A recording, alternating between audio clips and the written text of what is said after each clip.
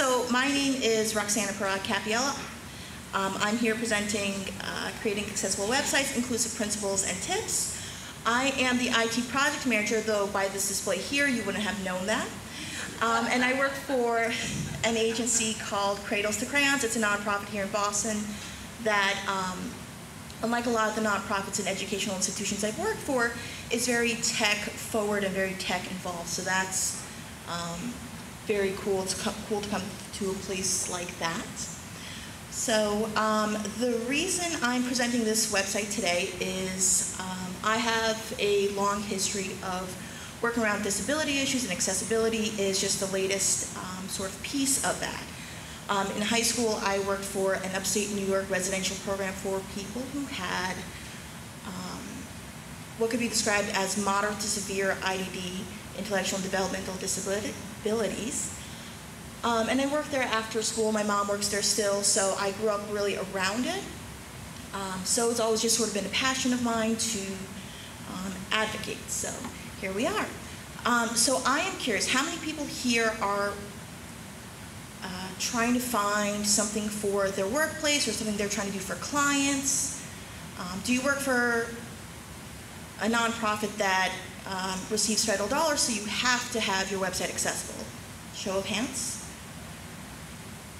All right, is anyone here a developer who works for clients who also have sort of that background? Okay. And who just wants to make sure that their website is just as open as it can be, as inclusive as it can be? Oh, I like that. Biggest show of hands yet. So when I started researching this, this sort of came up while I was looking around.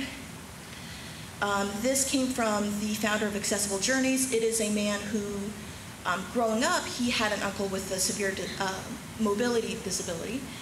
And the family, instead of shunting him off to one of these massive hospitals that are just a nightmare, they included him in all their family outings. They made sure he was part of their life. So he said something that I thought was just very profound, which was, I grew up knowing nothing about disabled issues. I only knew solutions. So even in the 50s, 60s, and 70s, he would go with his uncle and his family, and they would all go together as a unit. It wasn't, we'll see him once the week before Christmas, and then we forget about him for the rest of the forget about him the rest of the year. He was very much a part of his family. So very sweet. So why? Why do we look for this? So I kind of covered a little bit earlier when I asked, why are people here? Legally, you have to. You risk losing business or taking a trip over the courthouse if you don't. So you maybe want to reach a broader audience. You have a hobby that you're very interested in, and you want to share with everyone else. Awesome. There's a reason why you want to have that broad audience appeal, because these are the statistics about various forms of disabilities in the United States. So it's considered almost 1 out of 5 people in the US have a disability, and that's pretty close to, I was at a presentation yesterday about the same topic, what the UK is like. There's people with auditory issues, there's people with vision impairments, and these all sort of need to be looked at as a way to really get your system out there. So that comes to our third point. It's just a nice thing to do. It's the idea that this isn't a schoolyard. We're keeping people away because we can. We're being inclusive and opening up whatever our website's about to everyone, because it's just a decent thing to do, to have that consideration. So here's just a short list of many legal actions that took place in the United States over the past decade and a half. So Access Now sued Southwest Airlines because Southwest's airline website was not accessible to anyone with a screen reader. They actually lost that case, but Southwest decided that they should make some changes. In 2006, Target also had the same sort of suit brought against them by the National Federation of the Blind. What happened with that was that the case was settled, and that's all the National Federation wanted. They weren't looking at making oodles of money off target. They just wanted to make sure that people with vision impairments could shop. I think that's a fair goal. So then the National Association of Deaf sued Netflix in 2012, alleging that it was not fair or was not, considered a just thing that the closed captioning options for movies and TV shows were very, very limited. So they settled that as well. Settling, again, is better than dragging something out. And so Netflix agreed to provide more products, more content. And I think like over the past 2 or 3 years, when they release one of their own series, like a Netflix presents, whatever film or series, they're always closed captioned with the little descriptors of like, oh, man crashes through building. Clearly, we just finished watching Luke Cage 2. So then, a more recent case was the National Federation for the Blind again versus Scribe, which is sort of like it's like a journal website. You can get articles there, which is great. It's fantastic. You can read up all these articles, but they weren't accessible to anyone. So in 2015, you have a website that's not accessible to people, especially when it's all text-based. That's a little ridiculous. So that case was also settled. And what ended up happening is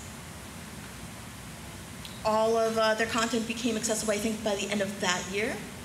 So now the Department of Justice is being a lot more proactive with sites. They're trying to, they're not trying to go after a medium-sized company and get them shut down. It's all about, using settlements to change an organization or company for the better.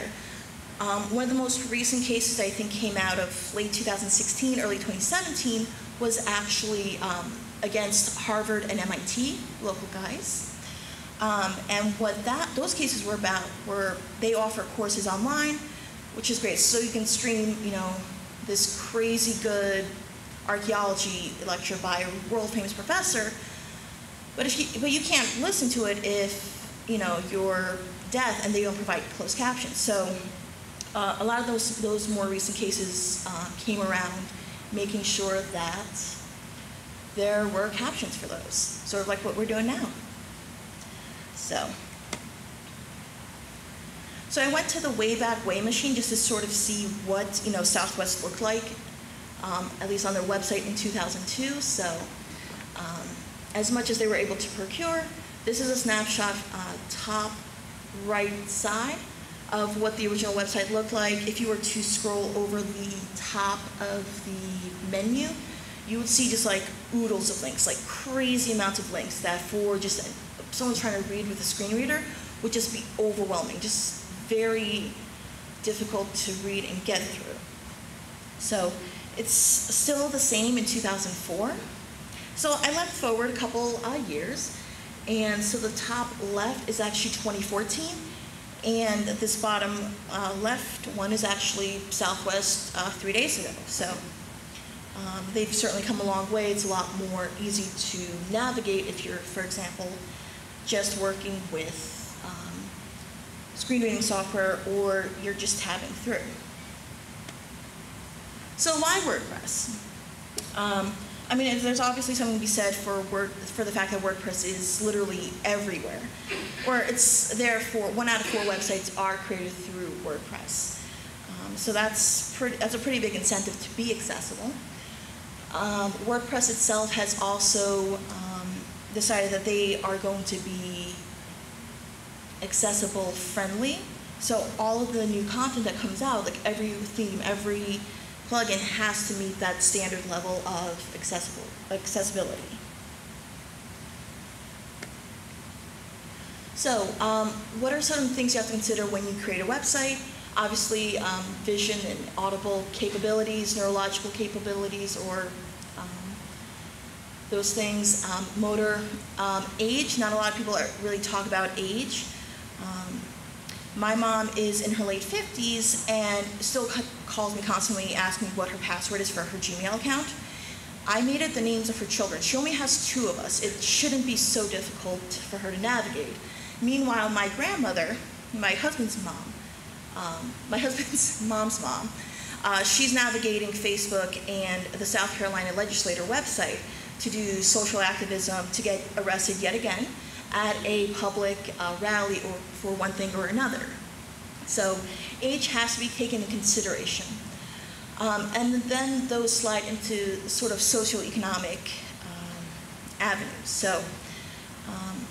So you can look at this as twofold, because people who are older may not have as much income, but they might have accumulated a lot of income. You don't know. And it's also a clear fact that people who have a diagnosed disability oftentimes do have trouble finding meaningful employment, and then will earn 37% less than someone else who is the same age, same regional area, same race, and all these other demographics. So that's something that you have to keep in mind, because when you're building up a website, and it's great because you've got all these accessible plugins that are super high tech, you may have to try to reach out to someone in Appalachia who does not have a very new computer, but has a very slow internet connection, and that needs to be taken into consideration. So these are some of the elements you do need to look for when you are creating your website. Its colors, its fonts and sizing, its placement, its content for anyone who does SEO work. It's making sure all your tags are accurate and your alt tags are filled in. One of my big projects at my current job is to make sure the marketing team does alt tags. They very rarely do, so that is my little crusade that I've taken up. And of course, you want to make sure that the website has decent readability and flow. So practically, what are some of the things you need to look for when you are creating your website, or when you're altering or updating your website? It's themes. So there used to be a time long, long ago where you would have to search for themes that were considered accessible, because not all of them were, or some of them were like exclusively based in themes that didn't work for a lot of people. Luckily, almost everything that comes out of WordPress now is accessible due to that earlier commitment we saw to having things be easy to read. So that's pretty awesome. Color blindness and site design. I can read color in there. Can everyone, or is there a person or two who has color blindness and just sees an ugly green dot? Everyone can see. Great. So, so color blindness, I think, is an interesting topic, because it also falls into the idea that when you're working with your marketing team, or when you're working with a designer, you have to try to create a logo that's unique enough that your brand will stand out, but also is not going to be just a random blob that makes absolutely no sense to 1 out of 12 Americans in the world. So these are colors that really don't work well together. These shouldn't be seen as, oh, let me make a blue and purple site, because that's just not going to work really well. I like to say, when I'm talking with our marketing department about these sort of things, you know, it's not MySpace. You really shouldn't be having a black background, lime green, anything. And luckily, we're really good about professional colors and content, so that's awesome. If you need a resource, Color Oracle, just Google it. Is a very good source to find the colors that will work for your group, that will not alienate 1 in 12 of your potential consumers. So, music and video, I think everyone can agree that music that starts automatically, or a video that plays automatically, is the most irritating part of visiting a website that you may not know anything about. I mean, you might have a great product, or you might have, you know, a great news clip from, you know, CBS that's covering some value. But if it starts automatically, if, you know, I was listening to music late at night, and then the next day I come to work, and then I hear from ABC at like full 100% volume, that's going to turn me off to your website. that's going to be turning me off to any website. And if you're reading through a screen reader, you're trying to hear sort of the dictation of the text that's on the screen, and then you're also trying to blot out the video that automatically started. So that's not a good thing for anyone. So just don't do it. So flashing images, I think most groups don't do these anymore. You have to be sensitive to people who may be sensitive to flashing lights, who have some neurological sensitivities to flashing lights. In the late 90s, there was an episode of Pokemon that actually caused a couple dozen kids in Japan to suffer seizures because the lights were just really, really aggressive. So there's a tool as well that people can use to see, like, is your website liable to trip that option? And that's always useful because that's just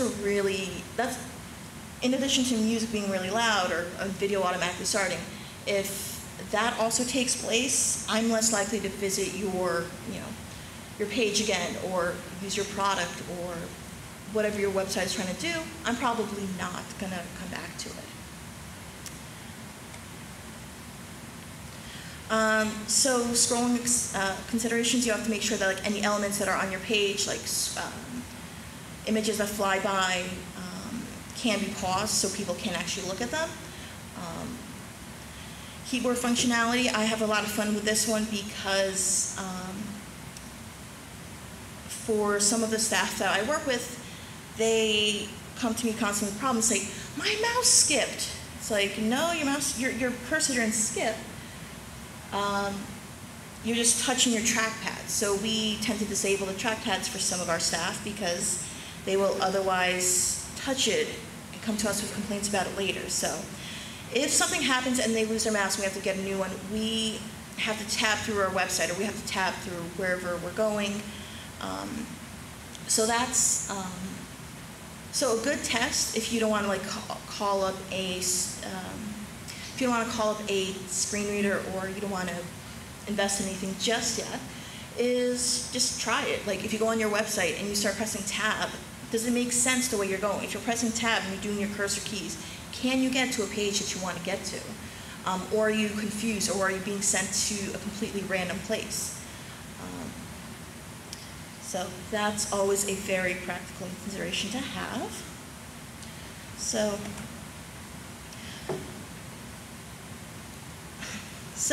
before I started working here at Cradles, I worked for UMass Medical School, and I worked for a particular division called CDER, CDDER. It's the Center for Disabilities Evaluation and Research.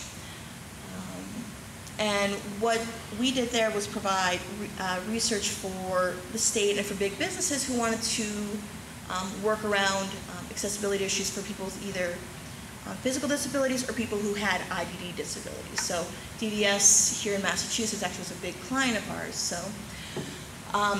what this comes to is for every document that we produce for them, like any report, any graph, any summary, we had to clear this document for accessibility. It was legally a requirement that we had to have because a lot of our funding, again, came from state or federal sources, which is pretty massive. So has anyone here tagged a document before? Oh, I hate it too. Do you? Especially when you have 150-page documents with graphs. So this is luckily an innate feature in Adobe, in the PDF reader. So you go into Tools, you go into Accessibility, and you start your check just to see if I were a person using a screen reader, how well would I be able to read this website? Or, I'm sorry, how well would I be able to read this document? So it does things like have you, read the flow. So if you have your header here, your subheader here, you have two columns, you have to make sure the first column is tagged. That's the first paragraph. Second paragraph is tagged as the next one.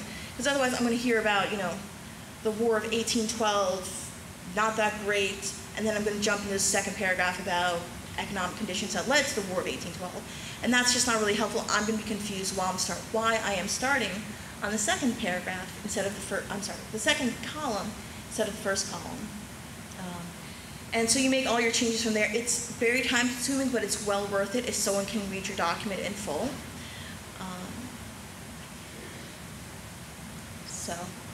And another smaller part of that I think a lot more people are familiar with is alt tags in images. So I just grabbed a screenshot of our current website and a picture that we have and a little ditty about a descriptive alt text about what someone will be seeing, or rather what their screen reader would be telling them. So that's pretty cool.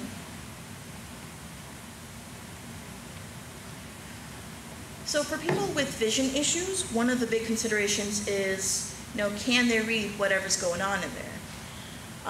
So the bottom left document, you see it's awfully crunched together. I mean, stylistically great, you're fitting a lot of information there.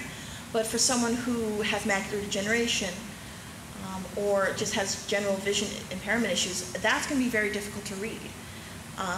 Conversely, on the other side, where you have like very deep paragraphs, very deep space between the paragraphs, that's gonna, for some people I know, it may cause them to lose their place because there's so much white space in between that now it's harder to read. So either way, the left and the right side, it's going to be more difficult to read. So the middle two you might want to go through. I kind of like the second one a little bit more. So when you're just presenting your text and font, just make sure it's easy to read, both like for general audiences and then someone who is using a screen reader. So when they go to use a screen reader, things are clearly broken up into accessible chunks. So that'll include how it's spaced, if there's bullets, if it's just like one long sentence, it's, for anyone, that's going to be a turnoff. And especially with the way screen readers work, you can fast forward almost from one section to the other. And if it's literally 500-word paragraph, that's a lot of information I'm skipping over. Otherwise, I'm forced to sit there and view in order to find what I want. So a plugin that I particularly like is the accessibility plugin, or I guess the accessibility widget. I think everyone knows that if you press Control and plus or Control and minus, you're going to zoom in and out of the page. Some people may not know that, but it's important, I feel, just to give the option of having an actual plus and minus sign on your website. It's very unintrusive. So people can view the text closer or further away, depending on what their vision needs are. So this is just a little snippet of, hey, this is nice to have if you're creating a website and you want that particular thing to be an option for you people. I strongly recommend it is an option that you give your viewership. And you can also make it follow some of your own personal branding. So this is actually so this is something that I think is actually meant more for like product purchases. But this will allow someone to zoom in very close to an image. So the way I think this would be useful for someone is, you've got someone who's looking at their 50-year reunion website, they're looking at the class of, I've got to do math on the fly. They're looking at their 1960-something class photo. Well, that's like, maybe 200 people. So if they want to see, they remember that, oh, I was on the bottom third row, they can zoom in instead of peering very, frustratedly at the screen. They can zoom in and see every person and, find them, find their friend, whoever. So these are two apps that let you do that. Again, I think they were primarily meant for products where you could sort of see, the texture of this vase or what have you. And another feature that I found for zooming in and out of the screen is font resizer. I like the other option better, but it's always there for you in case you're really not a fan of working in your theme, or maybe your settings do not allow you to do that. So, media. So you have two options as far as media that I'm going to discuss. So obviously, everyone knows YouTube. Everyone knows YouTube has a captions feature. The innate YouTube captions feature is awful. It's as terrible as you would expect an automated machine to do. Things aren't capitalized. There's no punctuation, things like that. The there is wrong. So you have to upload captions, which I also did my time at UMass, to make sure that when people are speaking, the captions get uploaded appropriately and time them and everything. So something that I think is really cool is OzPlayer. So it's actually created by an Australian company. And what it is it actually does a lot more of an intuitive, a lot more, I don't want to say better, but it's a more robust media viewing experience. It's created free for nonprofits under $1 million with operating budgets. Other agencies can get licenses for it. It's available as a plugin as well for your WordPress site. And it's overall, if there's something you can do to make your site better for individuals, we recommend it. So a couple resources that I recommend. This is the United States. Try the government's site. It will test your documents. It will test your website. I've, just through attending a couple panels here, have found that there are other individuals who also do, individuals who run companies who will also do website accessibility checks for you. It's for free, it's cool, that's kind of nice. So if you're not a developer, if you're just a company that's looking to do this, there's other resources out there. Index is actually it's a department within UMass that is run by a person who actually, he himself has vision impairments, so he knows more than anyone why it's important to have accessible websites. So I would recommend Index first. It's local, it's here in Massachusetts, it's based out of Worcester, so that's pretty cool. WebAIM, I also like them. Accessibility Oz are the folks who put together the OzPlayer that we just looked over. And I attended a nifty panel yesterday from Hex Productions. They're based in the UK. That might be a difficult trip to expense, but it's always worth looking at. And then a couple other resources just in general if you're looking for more, if you're sort of looking for more things to supplement like some things you come here and see. So feel free to check them out. And then Gutenberg, this is a slide I added just yesterday because I attended a couple Gutenberg panels and I wasn't sure anything about it, but I did know that while they were testing it out, they did a horrible text box where it was lime green background and like yellow font, and Gutenberg stopped and said, "Are you sure you want to use that?" So that's kind of nice that they're like it has some accessibility features built in that at least won't stop poor color choices, but it will at least make you aware of them. So I don't know too much about Gutenberg yet, but it seems promising. We'll see you next year, right? So thank you for coming. Sorry for the time delay. If anyone has any questions, I will try to answer them.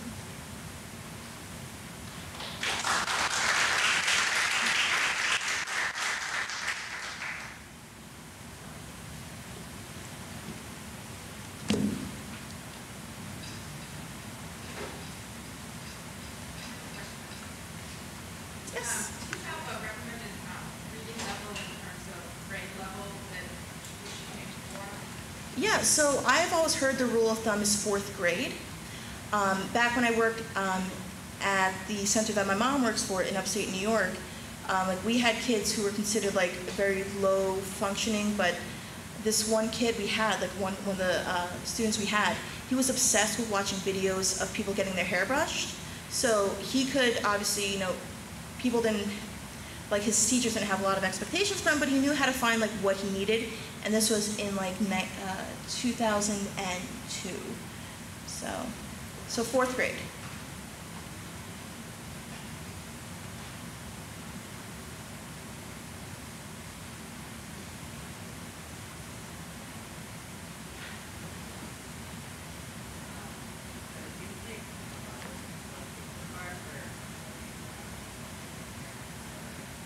Can you speak up a little bit? I'm sorry.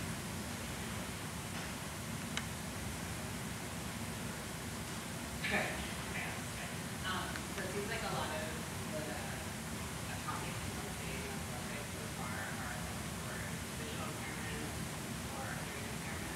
Mm-hmm. And so I guess I've seen one like program or an application that you can add onto your website that allows for visual tracking. Mm-hmm.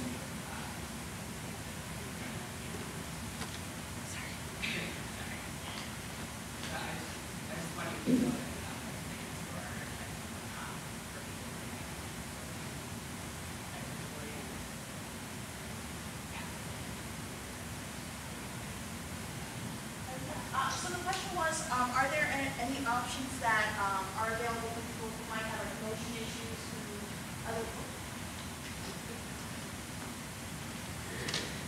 So the question was, do I know of any plugins that can work for people who have mobility issues, who might otherwise have issues like navigating it with a mouse? There is, and I can't remember the name of it specifically now, but there's a roller ball. It looks exactly like a mouse. It's got a giant red ball, and this is, I think, actually used for people or originally was used for people with carpal tunnel. So that's an adaptive device that you would use to navigate to, you know, links that would make it a lot easier than just a teeny tiny trackpad or, you know, the inch-long left and right click buttons on a mouse. That's the only thing I can think of so far. Yes?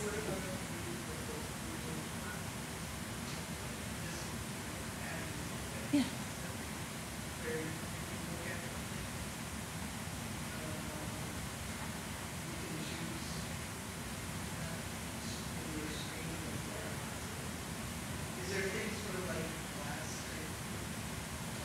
I haven't come across anything like that personally.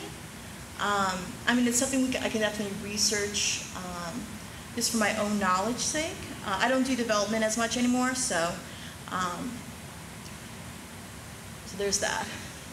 But that's a good thing to look at because I did mention motor issues as one of my bullet points for like things you have to look out for. Do you mind if do you mind if I chime in on the other previous questions? One of the great things about accessible hardware for motor control issues is most of them map to a mouse.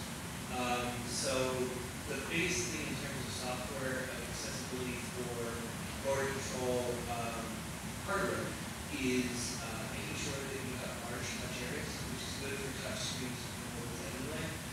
But you know, so no very small, tiny touch points that you can use the mouse on. And the other thing is making sure you have a single intent for each thing you use. So for example, if it's a hover, it's only up.